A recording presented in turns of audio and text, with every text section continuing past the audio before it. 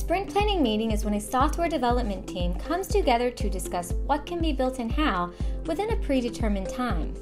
The team defines and reviews the sprint goals, goes over the product backlog, writes and selects user stories, and completes a complexity estimating exercise for the stories in the upcoming sprints. Having a sprint planning meeting is a great opportunity for software development teams to collaborate and establish what each team member will be responsible for over the course of the next sprint.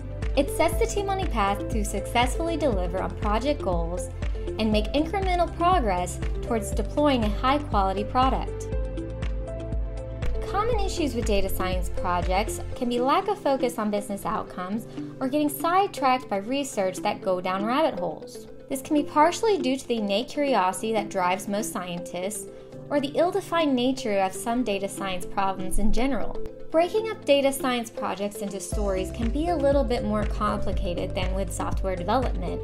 We are still experimenting to find the optimal approach at A42. What we have found is sprint planning is high value to data scientists.